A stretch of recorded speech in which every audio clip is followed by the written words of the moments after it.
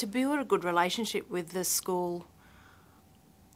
oh look, I think some of it we were lucky, but I think most of it has come down to having that real clarity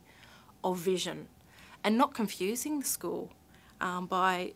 sort of flip-flopping because we weren't sure of where we were going or what we wanted for MAC. Right from the start, we were able to provide them with our vision and articulate that, and in every IEP meeting, just check that everything was in line with where we're going.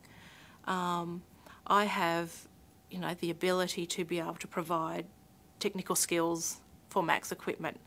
so I'm a free resource. It's also been making myself available to the school as they need, without, overstepping the boundaries. I've had a really great opportunity to build really good relationships with MAC's teachers, and a decision was made because of the complexity of MAC's access and technology and how he needs his work to be made accessible, that in stage 1, so that's year 1 and year 2, he retained the same teacher, and the same has happened for grades 3 and 4,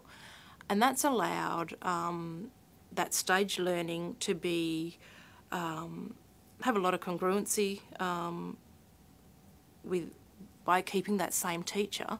but it's allowed that relationship to build between myself, Sean, my husband, and the teacher. And we don't have to start again at the beginning of each year, and that's been a really successful approach. We weren't sure how that would work, but we've been really fortunate with that, and it's just being available,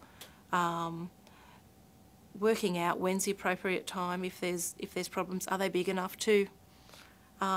raise, or do you just fix them when there's an appropriate time to discuss them, whether they can just be left or whether they need to be dealt with straight away. But it's I think it's that the clarity of vision is what we keep coming back to, because we were able to provide the school that big picture, and so they could see the path we were on. They might not have always got the path we were on or understood the path we were on, but we kept articulating it to the point where we actually think that if we posed the question to them, that they would come back with that vision and and they do make decisions